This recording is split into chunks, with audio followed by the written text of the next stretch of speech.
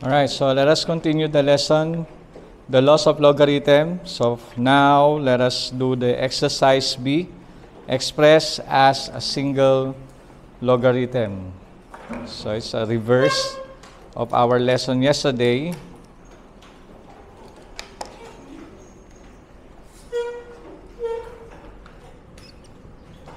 Okay, so we have logarithm of 7 plus logarithm of x plus logarithm of y. So this is an easy question. What do you think is the answer? Okay, logarithm of what? 7 x y. Okay, base of b. Number 2.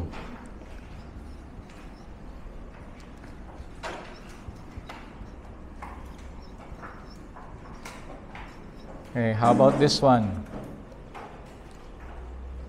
Okay, logarithm. Okay, we have base of b, x. This is minus. So, over y. Okay. Number 3. Okay, 3 logarithm of x plus 2 plus 1/2 logarithm of x, base of b. So again, so this is an exponent. So we have to move it in here. So we have base of b, x plus 2 power of 3. Okay, huh? Next one. So it is plus, so it means it is multiply. And then we have x, okay, power of 1/2. Now, what is power of 1/2 again? Square root. Very good. So the final answer, okay, x plus 2 power of 3 root of x. Not the whole set na, not like this. Not like this one, okay, wrong. Because the 1/2 is only on this term. Only x has power of 1/2, not the whole set. Please remember that.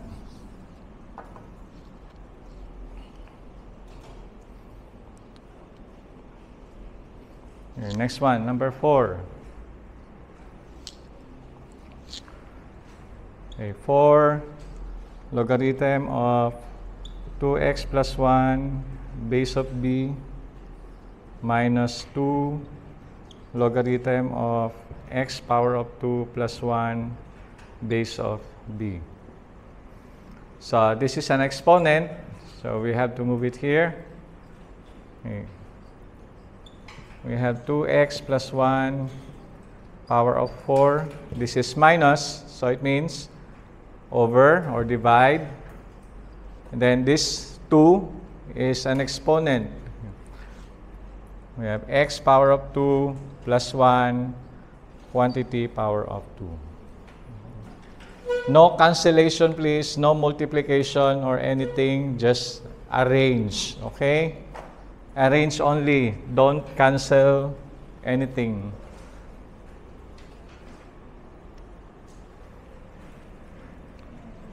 Finish number 1 and 2.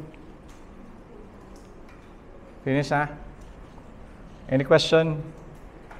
Just follow the law of logarithm.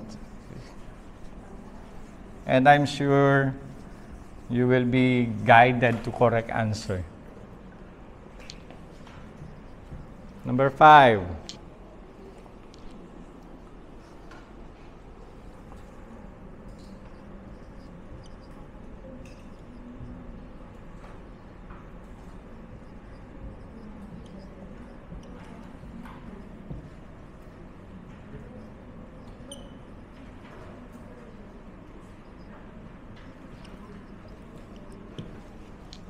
Okay, for number 5, as you can see, there's no parentheses. Okay, no gap. For example, only this side. Okay, so minus minus. So how are we going to write it? So let's do step by step. This one first. Step by step na. To those who still cannot follow. Okay, m minus 1 minus logarithm base of b m minus 3 power of 5. Okay, so let's take this one first. We have m over, because there are two minus signs, so I will be like this. And then m minus 1, and then another minus, okay, all over m minus 3 power of 5. Okay, so for me, this one is okay already na. But if you want to simplify, okay, this one. Okay, if you want to rewrite it in the simplest form, okay, m minus 1 times 1 over m minus 3 power of 5. So the final answer, again, this one is okay for me, but if only, okay, for example, in university entrance exam, you cannot find this in option. So there's another way of writing it. So m over m minus 1 times m minus 3 power of 5. Okay? This one is correct. This one is also correct. Much better. So I'm just showing you, if ever one of the questions in university entrance exam and you cannot find this, there's another way of simplifying. Do you know why 1 over? Because it has over 1, right? And when we multiply, remember, the vice versa.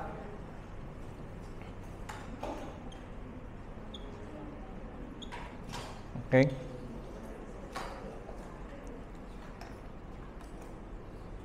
But for me, it's correct already na, this one. Next.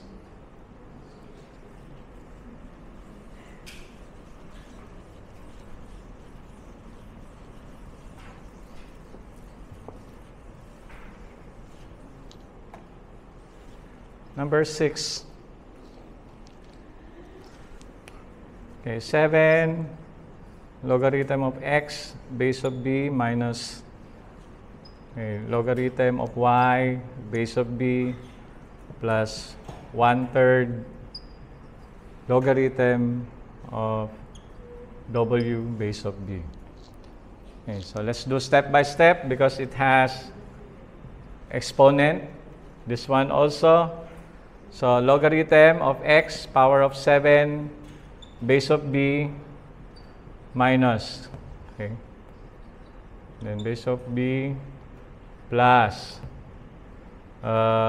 logarithm of w power of 1 over 3 base of b. Okay.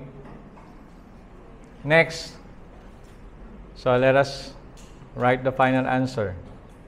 So x power of 7, since minus, okay, I will make it like this.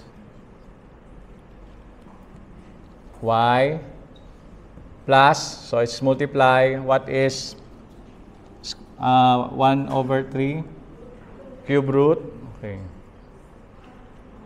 cube root of w.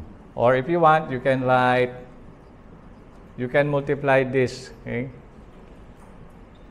x power of 7 cube root of w all over y. The same answer. Again, this one is correct already, okay? Don't be confused. Okay? Either of this is correct.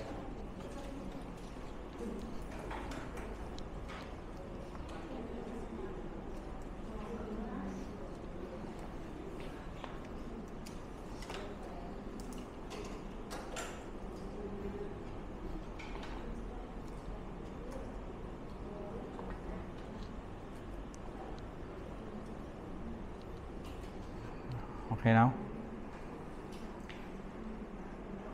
Question? Yes.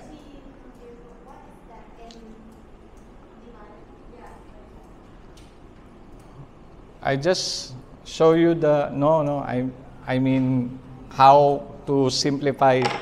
Let's make it a number. Okay, so for example, 2 over 5 over 9. Okay?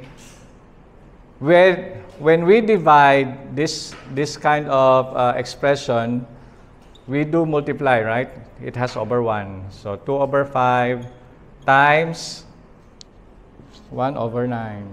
So the same thing times 1 over m power of 3 minus 5. I just did a number already. How to multiply fraction or how to divide fraction? Wait. 3 over 7 divided by 2 over 5. Example only. Okay. So 3 over 7 times 5 over 2, right? So the same thing here. Or if I want to write it, rewrite again. Okay. Like this. All over, okay, 2 over 5. Right? So 3 over 7 times 5 over 2. This one has over 1. We understood that. Again, 3 over 7 all over 10.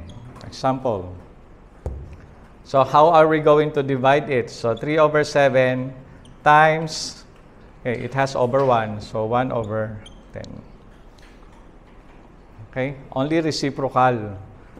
Go to multiply. But if you are confused, this one okay already. Huh?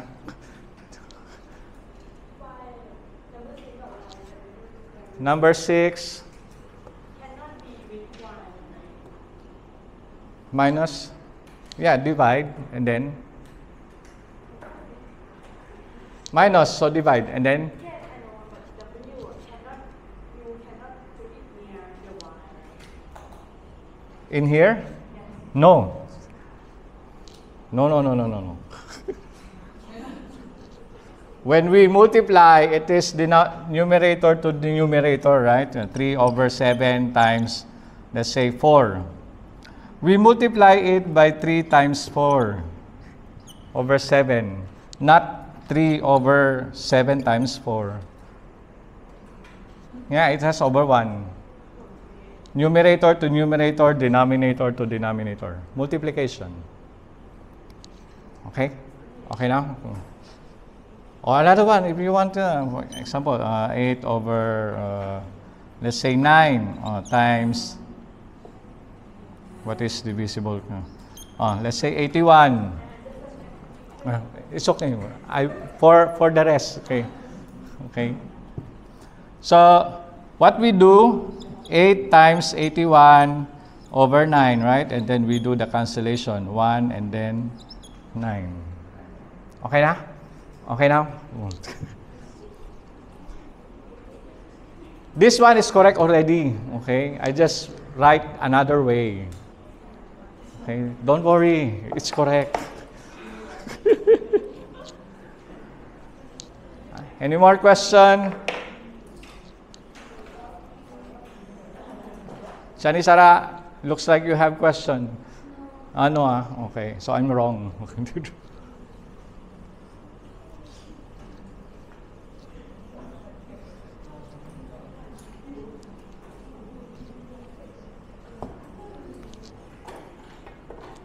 Next, number 7.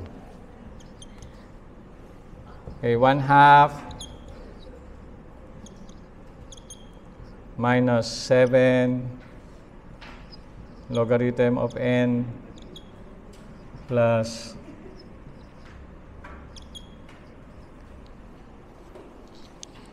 okay, first step, move the exponent. Okay, logarithm, we have m power of 1/2. So again, this is minus, so divide. Divide what? N power of 7. Okay, plus again. So multiply. Right? Then log, what is power of 1/2? Square root of m over n power of 7 times p. If you want to write like this, it's fine. Okay, correct. But then again, to simplify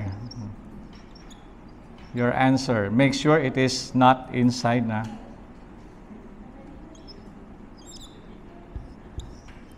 Okay, this one is correct, this one is correct. Don't worry. No worries, okay?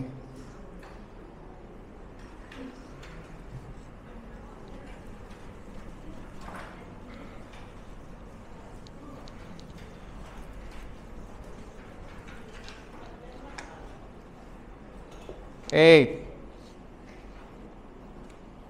Okay, for this one, because the question it did not go to subtraction, so let us simplify more. It should be minus, right? But the question is like this only, it is fine. Okay, x, y. Okay, so logarithm, base of b, x over square root of y times square root of x, y. It's fine, it's correct. But then again, to simplify more,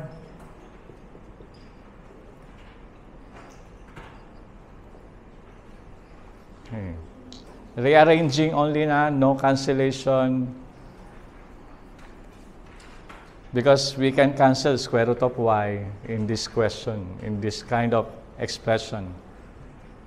But not now. Only arrangement only. Okay? Number 9. Then later you will answer 10, 11 to 15. Na. Oh, very easy. 11 to 15.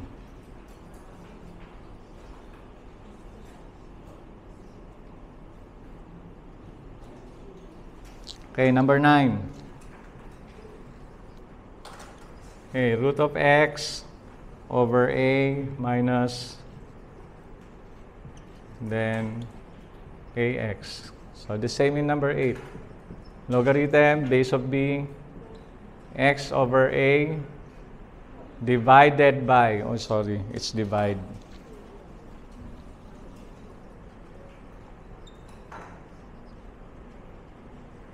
Divided by root of ax. Or, here we go again. Okay. Root of x over a times what? Root of ax. 1 over root of ax. So the final answer, I mean the most simplified answer, a times root of ax.